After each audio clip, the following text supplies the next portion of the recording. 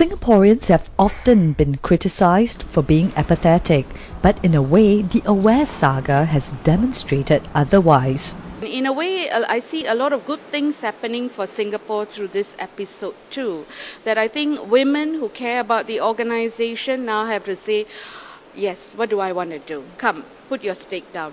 If your claim goes in whichever way, we accept it. But let's get to it, and other civil societies watching the space and wondering what's happening and getting involved. I think all that is good. It speaks well. Newly elected President Josie Lau had said Aware had lost its focus under the old leadership, a view which the ORGAT says needs to be substantiated. The ORGAT will be asking questions about the new members' values at the upcoming Extraordinary General Meeting on the 2nd of May, questions which they feel still hasn't been answered. This is not a fight, as I think everyone likes to see it.